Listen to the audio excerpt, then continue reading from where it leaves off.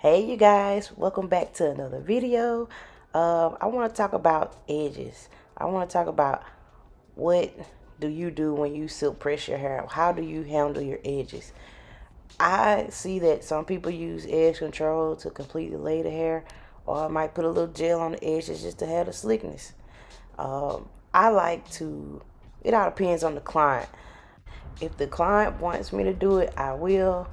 Or if I know that the type of hair that they have, that it won't revert back, because you know some hair types you can't use. It's not good for the edges in the silk press state because it's gonna go back to natural state, depending on what the edge control made of.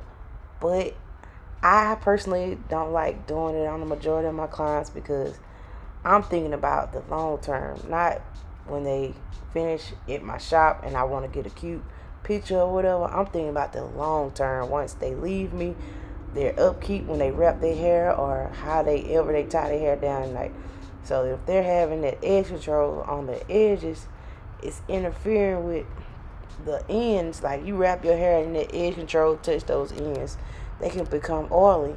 But like I said, it just all depends on the hair, the person, or however.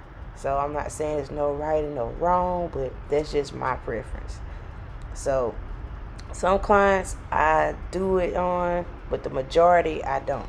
So I don't care how hard we may try. I don't know why we have this stigma of having silk bone straight edges.